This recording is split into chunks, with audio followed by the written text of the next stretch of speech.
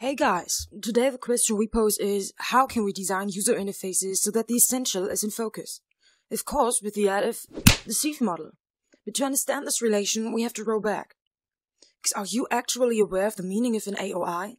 An AOI, or also area of interest, is an area at the user interface we can pump information from we should concentrate on in best case. One user interface can have several area of interest, which we can see with the help of the following cache meshing. But why do we need the AOIs to understand the SEEV model? Quite simple, because the essential elements that we want to put in focus are those very AOIs. Now back to the SEEV model. Here you see 4 factors that we want to introduce you to in the following.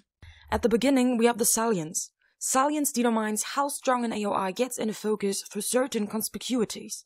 Characteristics therefore may be contrast, color, size and more.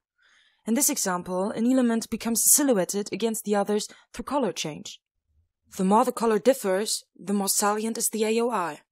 Expectancy describes the prognosed value. The AOIs we expect the most changes are more focused by us than others. This leads to the fact that we do not notice other probably more important AOIs. Let's get down to the effort. This point describes the effort a user needs to change focus from one AOI to another. This effort is calculated by the angle of view that must be changed, head movements, or in worst case even body movements. The greater the effort the user must practice, the greater the value of the effort factor. Value describes the information content of an AOI. Thus, an AOI with a higher value provides more useful information than an AOI with a lower value. How can those factors be combined to form the SEEV model? The event, in our case the cache meshing, is scanned by the 4 factors. With the help of these is calculated when and how often a person looks at a certain AOI. Let's use the SEEV model on the basis of 2 cache meshings to determine which one has a better design. We will look at the individual AOIs and compare them with regard to the 4 factors.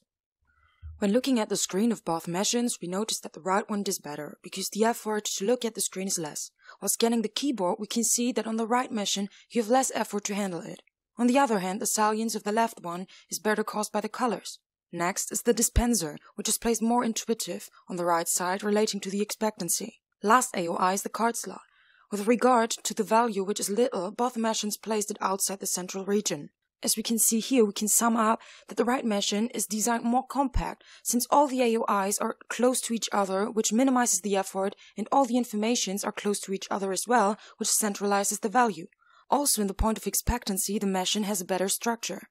Finally, we have learned how to design a user interface. Thank you for watching. If you have more questions, just leave a comment.